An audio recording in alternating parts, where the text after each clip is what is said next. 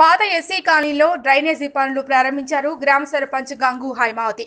జోగులాంబ గద్వాల్ జిల్లా అలంపూర్ తాలూకా మనోపాడు మండల కేంద్రంలో పాత ఎస్సీ కాలనీలో డ్రైనేజీ పనులు గ్రామ సర్పంచ్ గంగు హైమావతి, జెడ్పీ సీఈఓ ముసాయిదా బేగం ప్రారంభించారు.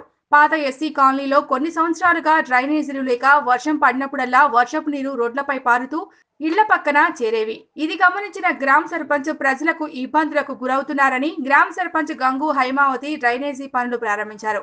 ఈ పనులను చూసి ఓల్డ్ కాలనీ ప్రజలు గ్రామ సర్పంచ్ గంగు హైమావతి దామోదర్ రెడ్డికి కృతజ్ఞతలు తెలిపారు. ఈ కార్యక్రమంలో టీఆర్ఎస్ సీనియర్ నాయకులు గంగు దామోదర్ రెడ్డి, 14వ వార్డు మెంబర్ నాగేశ్వరమ్మ, దళిత యూత్ యువ నాయకుడు జగ్గుల శివరాముడు, 13వ వార్డు మెంబర్ పెద్ద గిడ్డన్న నాగశేషి, మౌలాలి పాల్గొన్నారు.